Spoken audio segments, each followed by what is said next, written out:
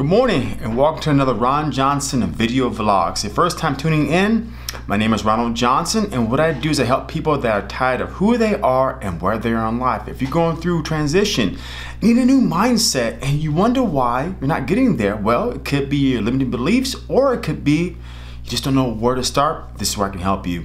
So today's topic is going to be about cause. Hold on, I gotta show you guys first. Cause and effect. Cause and effect. So when you look at these, what I want you to do is consider this.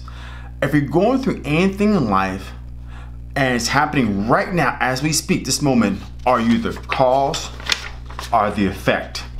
Simply put it, if my life's not going right because, if I got bad credit because, if my relationship's not going well because, if I don't get the new career because. So if you're using because and giving an excuse, the reason why you don't have the satisfaction in your life, you are what we call the effect of life. Means that you're saying everything around me, except me, anything outside is the reason why I don't have what I want, instead of saying, well, how can I be the cause? So I'll go back to that again. Let's do an example of credit. I like using that because I finally improved my credit.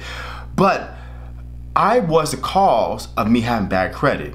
I could have blamed it on the fact, oh, I didn't make enough money, or bills are piling up, I don't know how to manage. I could have been the effect because of making all these excuses, or I can be the cause.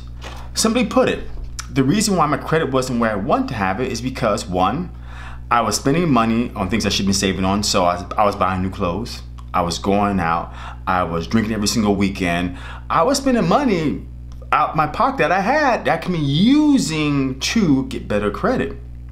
I was going out there on dates constantly trying to find love because I wanted love instead of saving my money and managing better. I was going on fancy dinners instead of saving my money to manage that. Now, let's talk about career, because obviously everybody's going through transition right now because of COVID.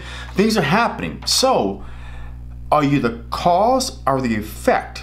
So I want to get a better job, but I'm scared to quit. I want to get paid more money, but I'm scared to ask. I want to find a better job or more self-worth, but this. So if you notice, it's always a because or a but. Now let's think about career. So how do you be the cause of that? Have you asked for a raise? Have you looked at any opportunities out there?